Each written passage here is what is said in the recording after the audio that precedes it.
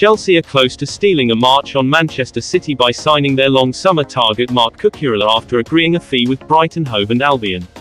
City had been under the impression that they would seal the deal for the high-flying Spanish left-back, but hit a gridlock over the fee with Brighton holding out for £50 million. Pep Guardiola's side insisted on £40 million, and the standoff over the £10 million difference has created an opportunity for Chelsea, who have moved in quickly and offered the Seagulls the fee. They are currently working on personal terms with the player, which should see the left-back swap Brighton for London.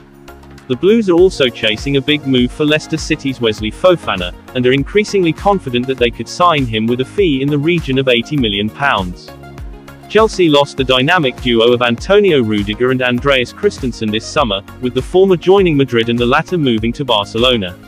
The signing of Kalidou Koulibaly from Napoli has eased the pressure and softened the blow of the loss of the key players, but they will now need cover and quality to deal with a potential injury or drop in form.